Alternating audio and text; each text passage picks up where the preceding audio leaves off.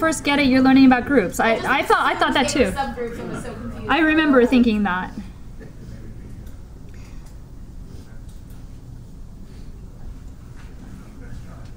So that shouldn't be G equals D8. That should be G equals D3. I'm going to let you do this one for homework. Try G equals D3 and find the left and right cosets with A equals R2. And H equals the cyclic group of rotations, cyclic group of reflections, the second reflection, through the second vertex. Is that also going to be on the test? Yeah, this one should be a quick one, but you can just cross-check with your partners whether you have the same thing. So this should be G equals D3, not Z8. Yeah, I don't want to take more class time. I think you guys got the hang of calculating this.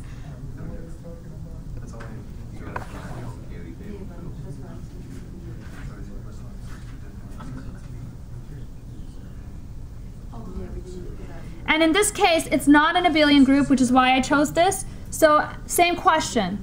Are the left and the right cosets going to be the same? So it's a wrinkle, right, because it's not an abelian group. So test it out. You know, this is a quick one. You don't even need Skype for this one. You can text each other and go, did you get abelian? Did you get them to be the same or not?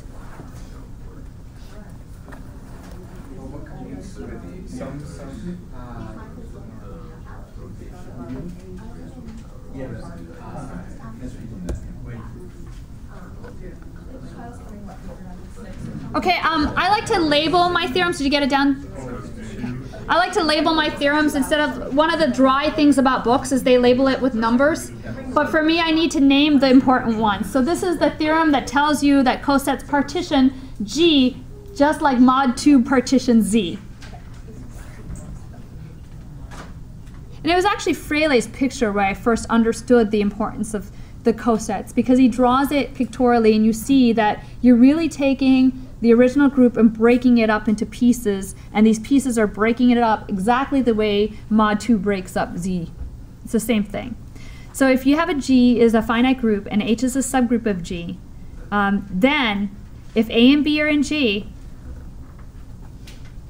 AH and equals either BH and AH are the same, like you have a duplicate coset, or they're completely disjoint. So that's the same as 0 and 1, the box 0 and the box 1. Either there's two elements in there that are exactly the same, or they're in completely separate sets. What is the third word after G, B? I don't know. Sometimes the tablet freaks out. Any. I think it's any group, yeah. Something happened. My daughter walked in again. Finite. Oh, finite group, there it is. Isn't that true for infinite groups too? All of this stuff? Maybe you should think about that. Kristen just assigned herself another homework problem.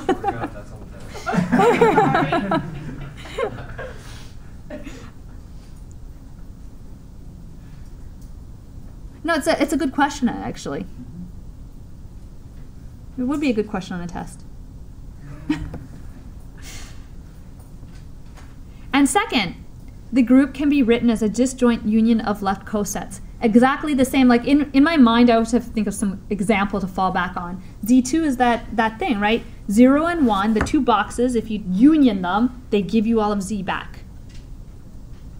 Right? 0 and 1, the boxes are disjoint. Nothing in the 0 box is in the 1 box, and nothing in the 1 box is in the 0 box. And the union of them both total up to be all of Z.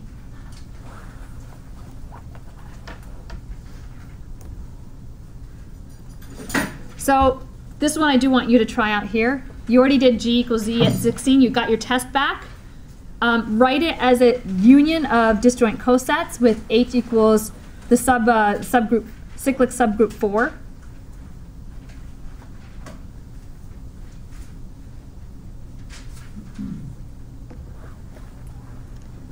And take S3 also and try it out with S3, which is D3. It's the same thing. And write D3 as a disjoint union of cosets with H equals 213, and I forgot which one that was back on the list.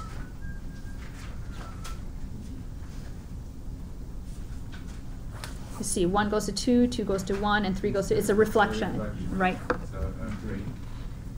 Right.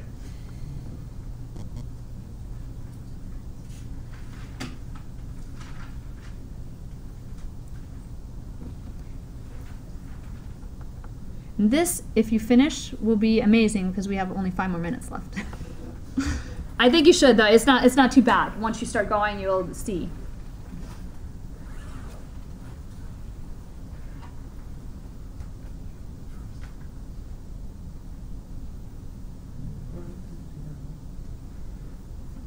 So when you write this out, go Z16 is equal to, and put blah, union blah, put them all in.